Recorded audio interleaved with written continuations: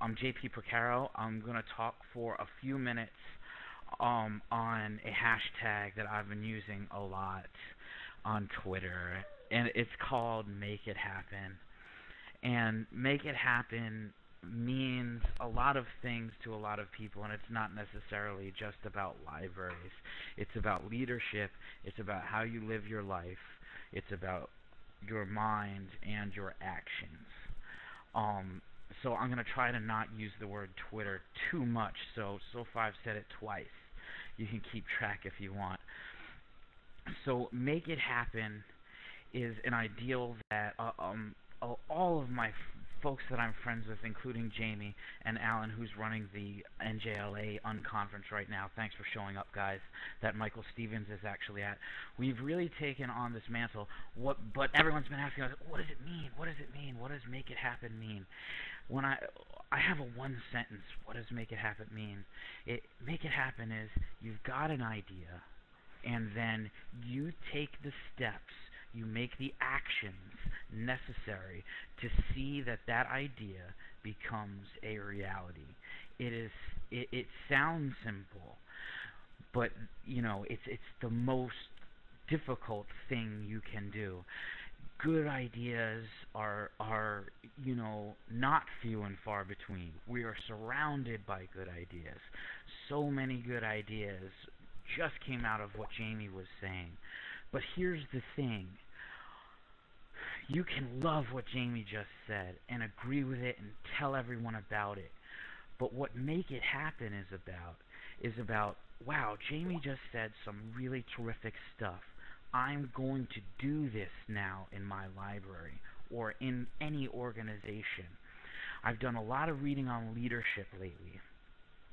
And leadership, becoming a leader, that's part of Make It Happen.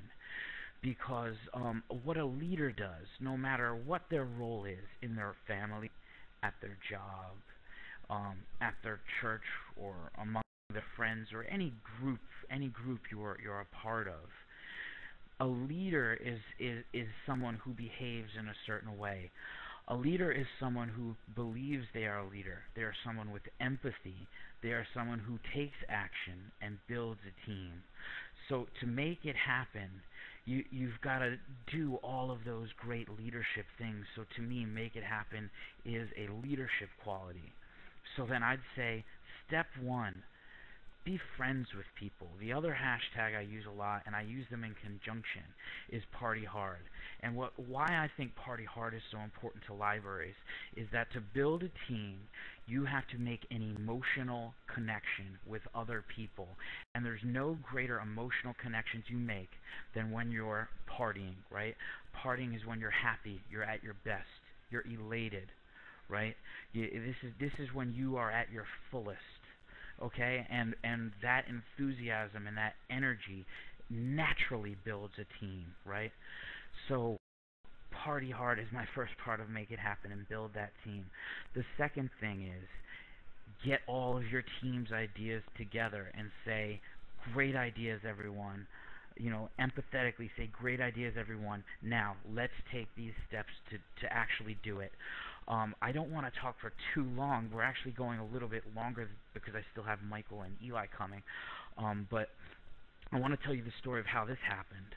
So I was asked to speak at the Connecticut Library Association, which is going on right now. Shout outs to the Connecticut Library Association, who puts on an awesome conference. Jamie was one of the conference chairs last year. Terrific conference with terrific people. I agreed to speak, and I was so excited about that. And then the Unconference that me and Alan were putting together happened to be the same day, and I said, oh no, I'm not going to be able to do the Unconference now. And because me and Alan have built a team together, Alan said, hey, let's get the Connecticut Library Conference and the New Jersey Library Conference to work together. Wow, that's a great idea. Let's do it. Let's make that happen. So we talked to the conference committee in NJLA. We talked to the conference committee in CLA. They were thrilled. Then it's like, okay, well, what's our next step? Hey, let's just give away this webinar free. How can we make that happen? the LearnRT steps up out of the ALA. So let me shout out LearnRT again. And they say, hey, we'll sponsor this webinar so you could give it away for free. So I asked Eli, this happened right around the time of that libraries are screwed talk. I said, hey Eli, man, I'd love to hear you talk. And let me just give a plug for my website, 8bitlibrary.com.